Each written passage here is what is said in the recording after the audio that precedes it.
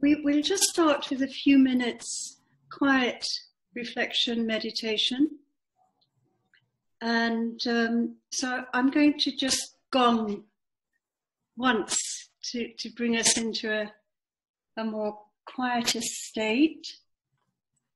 So before I do that, just to explain short time, EJ will then bring us into a meditation on the divine name.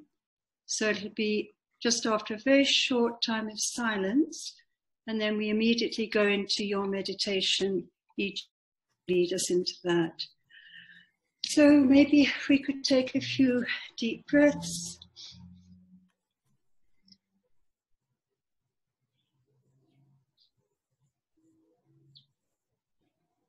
And perhaps just move from the head to the heart,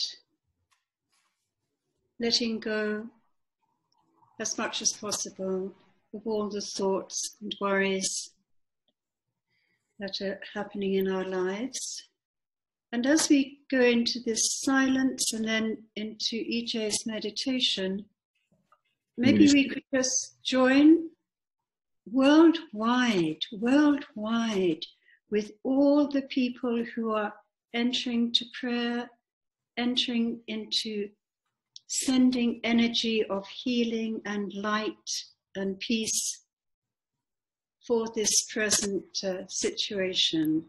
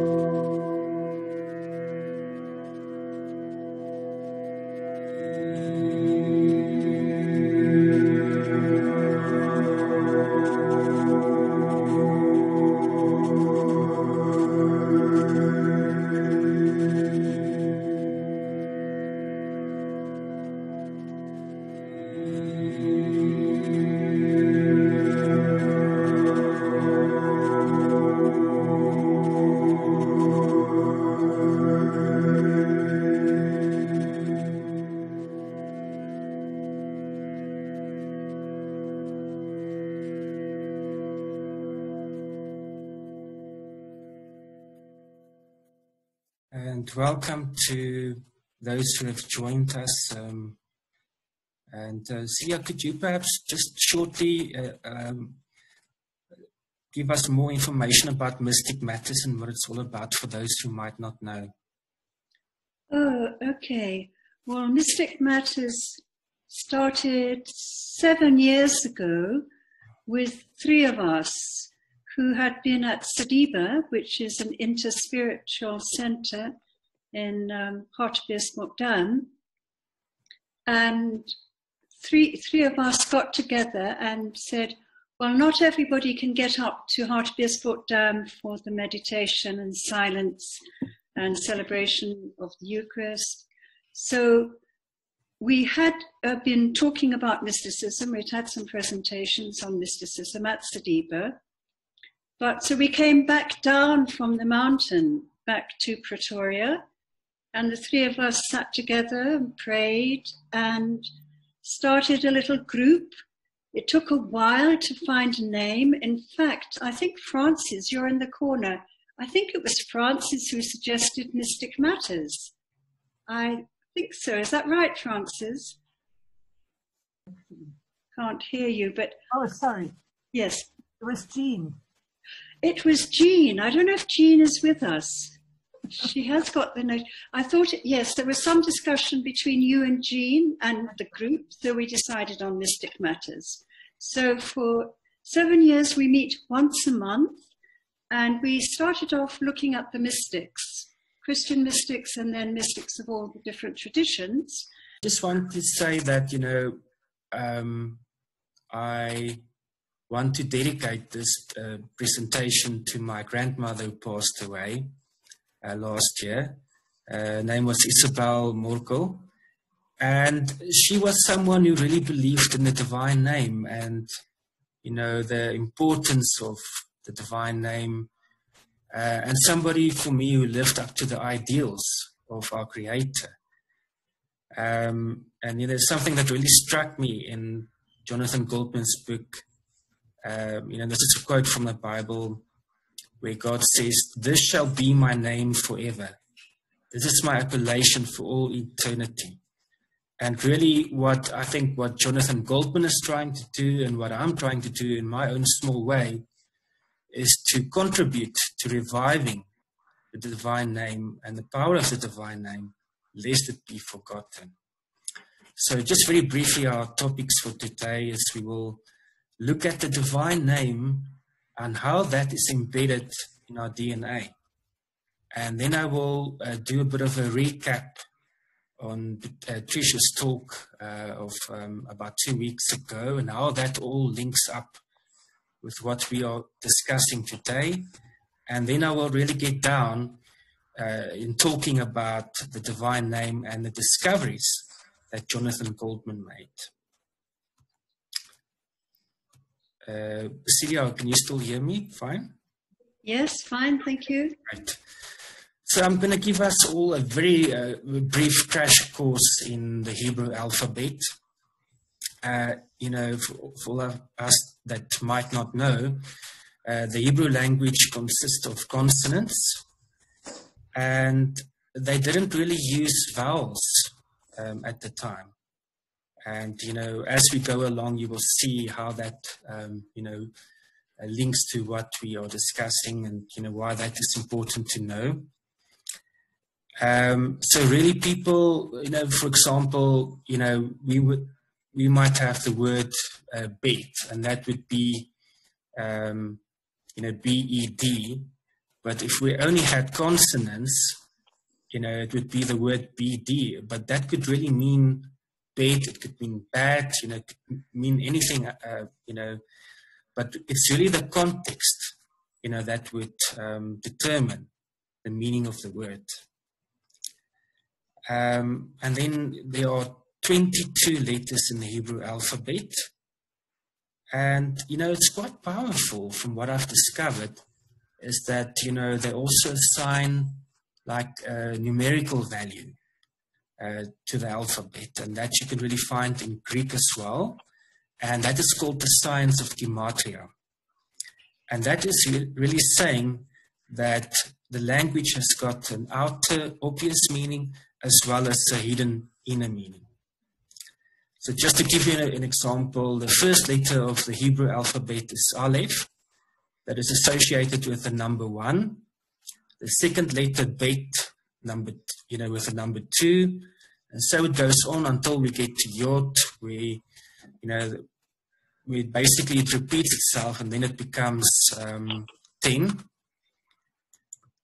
And so the sequence go all the way until the last letter, Tav, which has got the value of 400. So in the next screen, you will see, there we go. You will see just an example of what the Hebrew alphabet looks like and all the different values. And as we go along, you will see why that is important to note that aspect. Now, just to give you some examples of, this interplay between the outer meaning and, the inner meaning of words in the Hebrew alphabet. The Hebrew word for soul is neshama, which is written as the vowels N, Sh, M, H. And assigning the number codes described in, what I've been mentioning in that example, the values becomes 395. As you can see on the screen, the value for the N is 50, for the Sh, 300, for the M, 40, and for the H, 5. So therefore, in terms of the meaning of, in terms of numeric terms, 395 is the value of the soul. And then it really gets very interesting, because there's another Hebrew word which denotes heaven, which is ha-shamayim. And if you count up the values, it's also 395. And I just thought I would share that with you, just to show that, there's so much going on, on a mystical level. So, that will also help us to understand how the divine name is encoded in our DNA.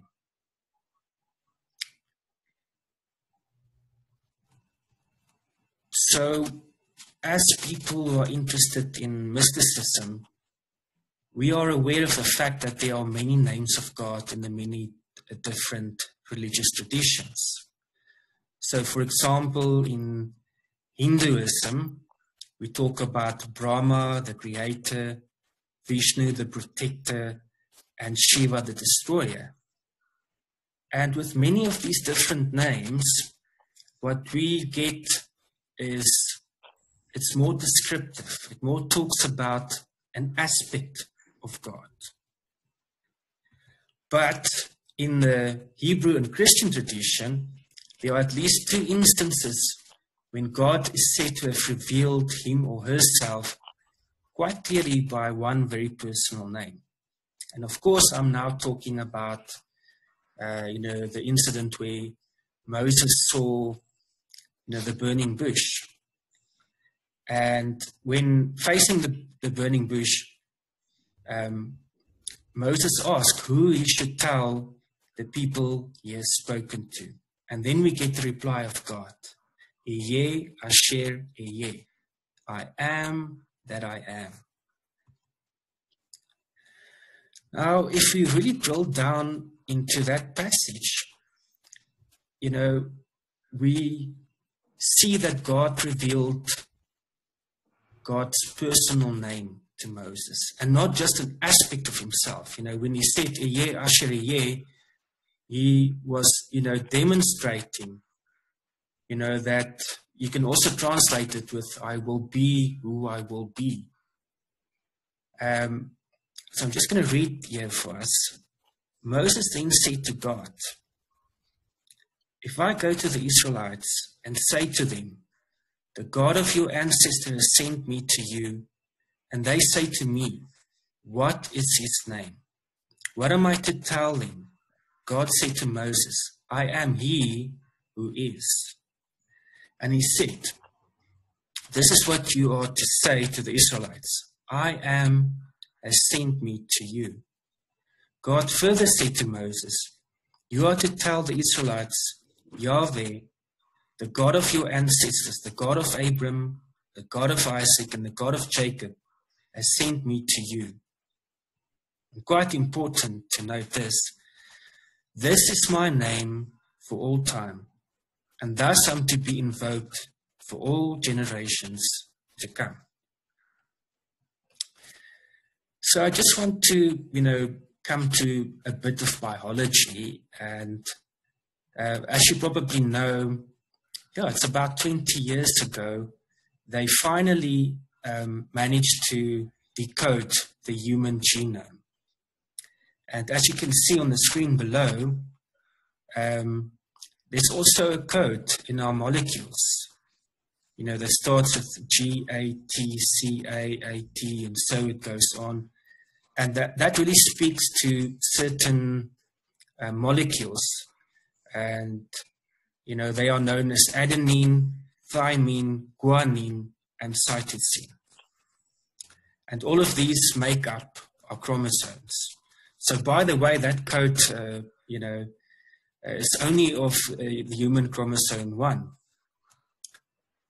So, really the key to translating the code of DNA into meaningful language is to then apply the discovery that converts element to letters. So really what I'm saying here is what this gentleman, Gregg Braden, has done, is that he has matched the values of all these elements of our DNA to the letters of the Hebrew alphabet. So for example, hydrogen becomes the Hebrew letter Yod, nitrogen becomes the letter He, oxygen becomes the letter Vav, and carbon becomes Gimel.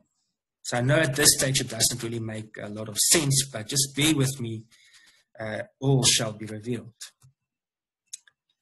So, what he did is he went back to even what we call alchemy. And what he did is that he translated all the different elements to our modern understanding of the different elements. And so if you look at the figure that I've labeled as 4, we now go back to our periodic table that we all came to know about, in high school. So in my example, what he did is he used oxygen, and he used the atomic mass of oxygen, which is 15 if you don't round it up. And then what he did is, if we then go to the figure that I labeled, or the table that I labeled as number 3, what he then did is he applied the principles of numerology. So if we look at oxygen, for example, what he did is he used the number 15, but he broke it up. So it's 1 plus 5 gives us 6. And then if you remember the table that I showed with the different Hebrew alphabet and the numerical values, you will see that that corresponds with the letter Vav and its numerical value of 6. So for hydrogen, it's 1. And then what he did is he, that corresponds to Yod, which is 10 in the Hebrew alphabet, but he also reduced that number to 1. With nitrogen, its atomic mass is 15. So what he did is 1 plus 4 is 5. And that gives us a reduced number of 5. And so he did the same with oxygen and carbon. The atomic mass there is 12. So what he did is he, 1 plus 2 is 3, and that corresponds with Gimel. So if we look at figure number 1, we will see that hydrogen is Yod, and nitrogen is Hay, oxygen is Vav, and carbon is Gimel. Sorry, I'm just admitting one more person before I carry on.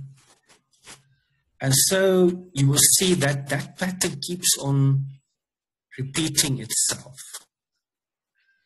in the different chemical elements that make up the human DNA, like thymine, cytosine, adenine, and guanine. But I really want you to also look at figure number 6. And you will see that the name of God, that the personal name of God is made up of the letters Yod, Hey, Vav, and Hey. And that corresponds to hydrogen, nitrogen, oxygen, and nitrogen again.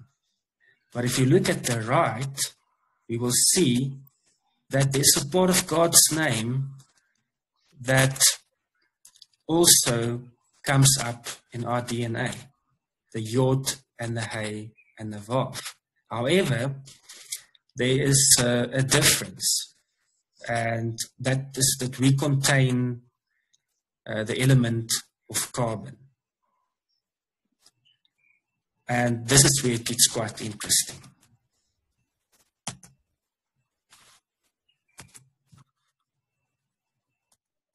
Sorry, that again.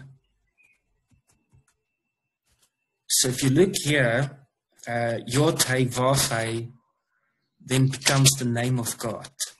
And Yod, Hey, Vav, Gimel becomes the name of man. So what Gregg says is that the Yod, Hey part speaks to God or eternal. So one half of God's name is already encoded into our DNA, into our cells.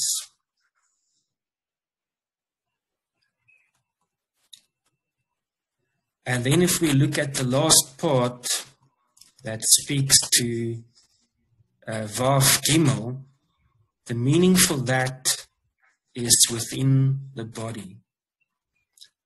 So if we put all of this together, a literal translation of our DNA brings about the following message: God eternal within the body. And, so I just want to recap a talk that Bishop Patricia, or Trish as we know her, did about the Lord's Prayer, the Our Father in Aramaic. And what she shared with us is that if you look at the Lord's Prayer in Aramaic, the first 2 words is Abun Dibwashmawaya. And, that is really derived from, a couple of words. And the first word is Ab, from Abba, and Boon means ray or emanation from source or birthing. And then the U talks about the breath or spirit or wind that carries the flow. And it's a word that you pronounce like Aboon. So the N, as the breath vibrates and moves, we can feel the vibration in our lips and our noses and our faces as we keep on saying the word Aboon. So Aboon means the father or mother or source. And then also contained in the word Ab, we've got father. In Boon, the birther or mother. So really the first word is mother, father. And then Shem, and I want to pause here because that is for me the connection between what we've just learned about the divine name, that it's encoded in our DNA. So Shem, it's got different meanings. It can mean name, light, vibration, word, radiation, and resonance. And the Aya means the shining or vibration from the center, going out into the entire universe. So if we put all of this together, we can translate it as follows. O Father, Mother, or Divine Parent, source of all, your vibration, name, or light radiates throughout the cosmos. So I'm just going to play a short clip of where they actually sing this.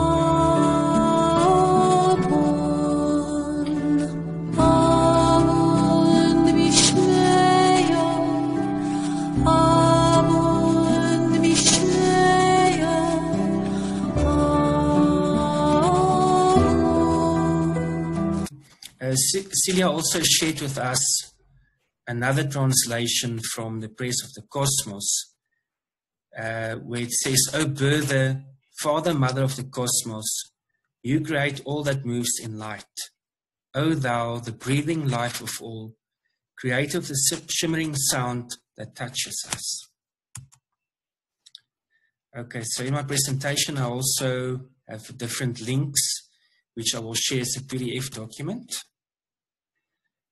So I just want to reflect on what Trish said about the word Shem and the different meanings, namely light, name, vibration, word, radiation, and resonance.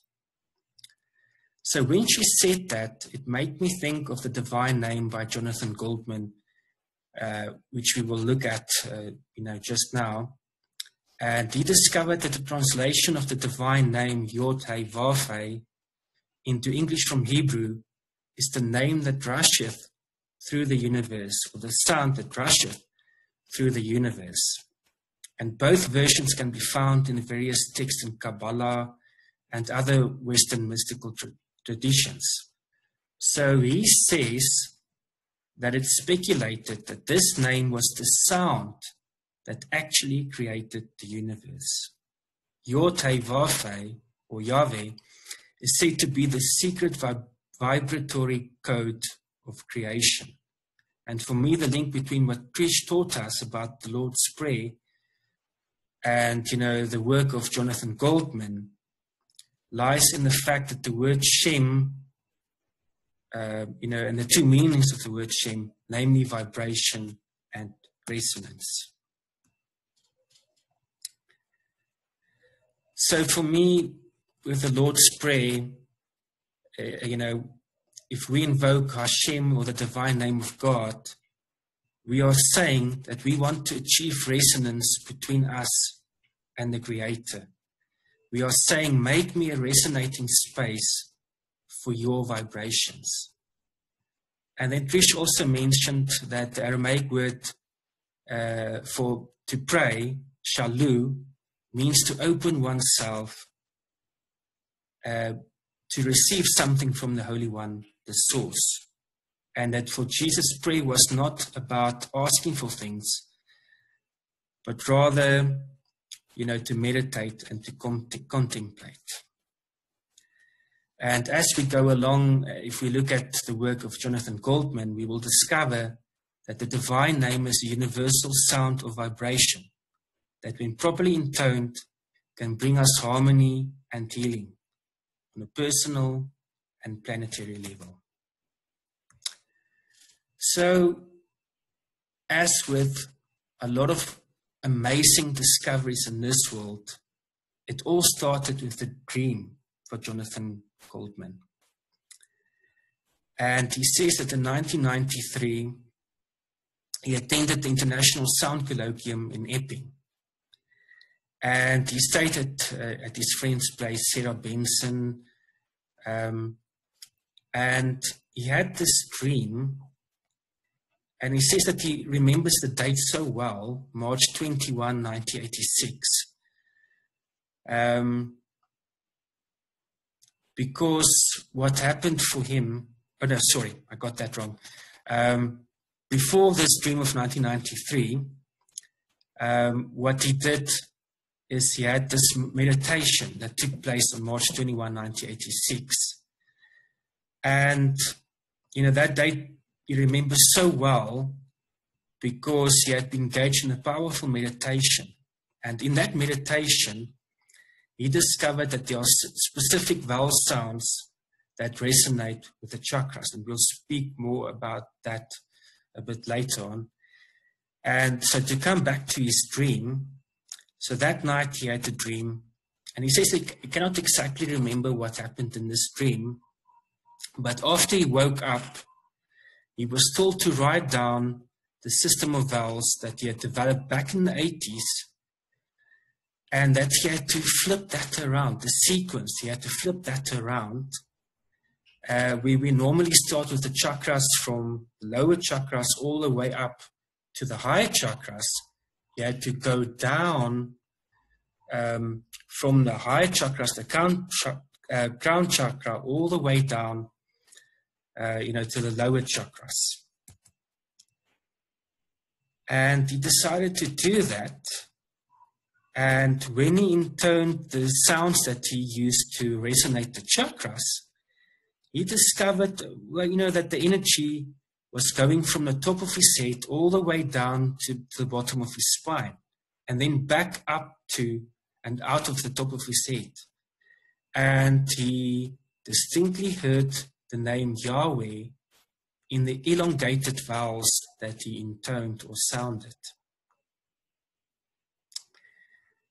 And so he asked himself, now what was I to do with this information? And he says that, initially he decided to do nothing because he was so scared of misusing the divine name of God. And eventually he shared it with a couple of friends and family. Then he did workshops, and eventually, this CD in the book that I got about 10 years ago. And he also discovered that, quite by chance, he was attending a mystic fair, and there was this booth where they make videos of people's auras. And he was intoning the divine name of God. And, I'll show you a video of what happened to his aura.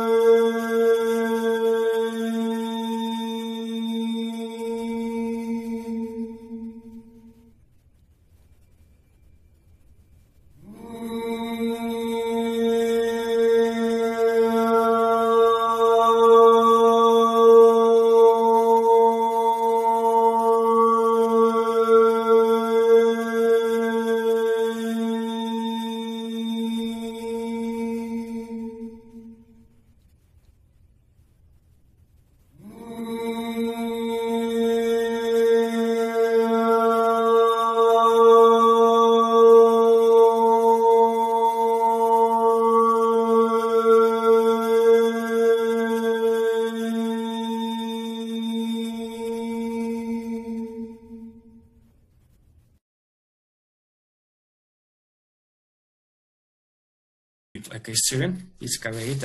Yeah, and it just sounds almost verbatim like what Vivekananda describes as his experience when he had a revelation on the sound patterns and intonations on the Vedic chanting that they used to do. And, since then, they've reverted to that, what was the ancient Vedic way of doing it, which was not the way they were doing it at the time. So it was just a kind of nice parallel that I saw in Goldman's experience. And obviously, if you look at mystics, there's, these nice parallels that they all have. But the other thing you spoke about was, when you paused the first time for questions, and you said that line about God in the body, it's so in sync with the standard Hindu view of God and the world. So we have something called the great Mahavakyas from the Vedas. There's one from each one. So it's kind of said to be what's in the Vedas. So from the Rig Veda, for example, there's one that goes Aham Brahmasmi, which means I am Brahman. There's one from the Atharva Veda that goes I am Atma Brahm, that means I am one with God. And there's one from each one, I can't remember all of them. One is Tatvamasi, which means I am that. So it's so nice to see that there's this parallel, this commonality between different traditions. So this dualistic approach that we have in mainstream religions is really kind of misguided. It's nice to see this reversion to what it actually was meant to be. Well, thanks for that. That's my comment, thanks.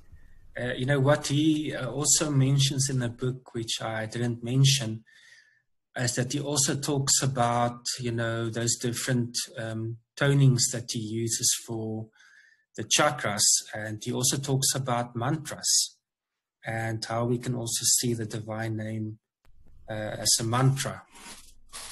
Can I just say quickly, while I'm here stuck in Poland, I'm reading this book, which is called The Second Coming of Christ. Oh, wow. A commentary on the Bible by a great saint named Paramahamsa Yogananda. Some of you might know the book. I love Yogananda. So it's a 2-volume work. It's brilliant. And it's so much in sync with what you're saying. And it really just kind of gives a very enlightened take on the whole biblical canon. So, yeah, a bit of advertising there. Thanks. Yeah. So if you want to ask a question, please feel free to unmute yourself. Cecilia, you also wanted to say something. Sorry, I was just to let us know, Suren, you're coming back on Zoom with Yogananda soon, coming back with the 2 books, having read them from cover to cover. I hope so, yes. Which I know is a task. They're not, it's not a short read, but if everyone agrees with this, let's follow up with Suren and Yogananda Paramahansa, because it's so pertinent. And, coming from the Hindu background, as you do, that would be a welcome contribution. So can we get your commitment here and now? Okay, some motivation to actually read it properly. Yeah. Okay, good. I'll also do that. I'm going to take it off my shelf now that you've mentioned it. Thank you. Thanks, Eugene. I just think that's a good possibility. I wanted to know, I've always thought of pronouncing the divine name not as Yahweh, but as Yahweh. So what do you think is a closer approximation of the sound of the divine name? Based on all the research that I've done, Yahweh is probably the closest. And the name of God is also contained in the phrase Hallelujah, for example. So Yah would be the first part. Yes, that's nice. Yah. Yeah. But we're not the where part. I'm not quite sure where they got that. It might be very close to that phrase, Asher, that part where God says, I am who I am.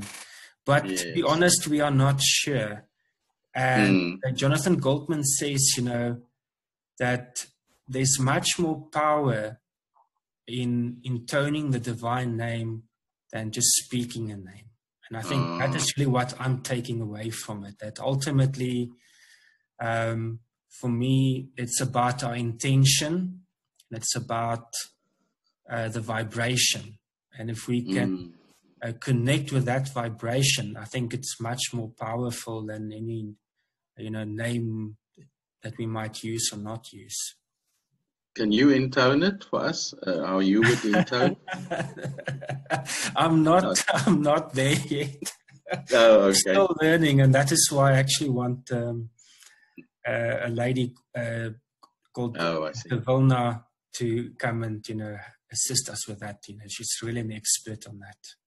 Okay, thank you. Sure, you're welcome, Johan. I say something. Yeah, Trish. Apart from intoning the divine name, it was often breathed or breathed. So they often said it, they didn't pronounce it, they said it as Yahweh, Yahweh, with a breath in each part. I just want to put that in. It's beautiful. Thank you. So, Celia, anything from your side? I wanted to echo what Barney had said. Perhaps it's something we can take up again later, maybe in another session, because I think it's got implications from the Christian tradition, the Christian mystical tradition. But now I've switched to the breath because of this discussion with you and Trish. And I guess many of you know about the talk that Richard Rohr gave on Yahweh as the breath, as the prayer of the breath. And he gave this to a group of people. And at the end of the talk, an Islamic scholar, Muslim scholar, came up to him and he was shaking. He was in tears. He said, I listened to your talk on Yahweh. And he said, but this is what we as Muslims, how we pray. Allah, Allah. But he said, I'm so moved by this. And he was actually shaking as he spoke to Richard Rohr. He said, here we are with the same prayer of the breath. And at the same time, here we are still fighting each other. And then Richard Rohr went on to speak about giving the same talk in Hawaii. And it was the breath. The ha in one of the languages in Hawaii was breath, but at the same time it was God. So ha was God. And he didn't realize this as he was talking in Hawaii, but when he spoke about the breath and ha, everybody just started clapping because it resonated so much with their understanding of the breath and the divine. So all these links coming together, it's actually quite amazing. I think it's the tip of the iceberg. Sorry, I'm going on too long. No, it's wonderful. Thank you. Yeah, that is very rich and powerful. Thank you. Just as a little anecdote, in our household, let me put it this way. As a sister in the convent, we were not encouraged to sort of sigh, because if you're sighing, you're not really accepting the present moment. They didn't put it like that. So I spent most of my life not sighing. And then my husband, who's just outside, so I guess he's going to hear this, he would sigh a lot around the house. So, ha, ha. But after we heard Richard Rohr's talk about the ha being the breath, and the sigh being the breath, and the breath being God and being united to God, we used to go around saying then, are you praying again? Instead of, are you sighing again? Because it's all linked to the breath. But on a less, anecdotal note, I really am fascinated by the fact that, well, Richard Rohr said, we start with the one breath when we come into the world, and our whole life is prayer. And the last breath is also prayer. So that's a whole nother topic of discussion, but it does make me seriously consider my breath much more than I used to. And certainly I do sigh now much more. Yeah, what I also wanted to mention earlier is that, we've created a Facebook page for Mystic Matters. So if you want to join that, you're quite welcome. And then also a YouTube channel, if you, can subscribe to that. And, also like our videos. We already have 2 videos on there. One that I recently made about the different ways in which we are connected. And then also the first part of Trisha's talk on the Lord's Prayer. And in 2 weeks' time, when she will come back to the rest, we will also post that video. And we will also post the video of today. And, I will also share the PDF, that I converted this PowerPoint to PDF. So yeah, I would like to take us in a final meditation, and then, you know, if anyone would still like to stay behind to chat, you're more than welcome to do that.